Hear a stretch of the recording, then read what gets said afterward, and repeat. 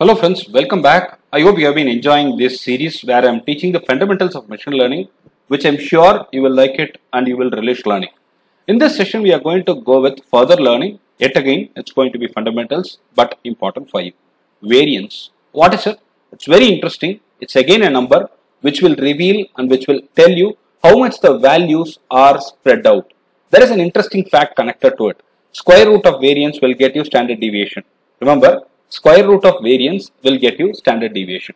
We can calculate it and it's very simple. I am going to tell you the mathematical way of calculating the variance and it's step by step going to be explained here. It's very simple. Let's go ahead with it. I am assuming the values 85, 86, 84, 83, 81, 80 and 89 and we need to calculate the variance of it. How do we do it? First I have entered the numbers in the table. I need to now find out the mean, which is nothing but the average. Average of all these is 84. Average of all these is 84. That's entered here.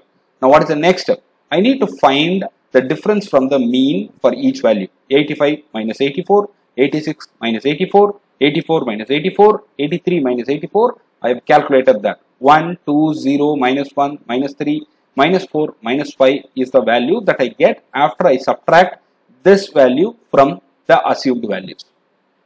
Well, what's the next step? The next step is to find the square of the difference.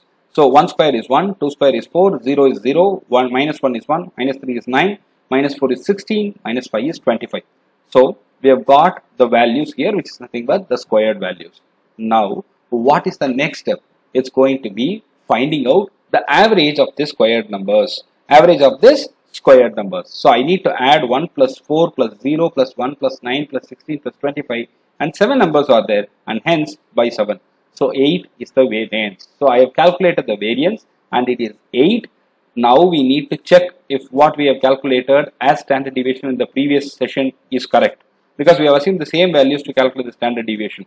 Square root of 8 is 2.82. Hence our calculation is all right. So we have calculated the variance and we have cross-checked it with the standard deviation value which we have arrived in the previous session, and it's time for us to implement it with simple NumPy code.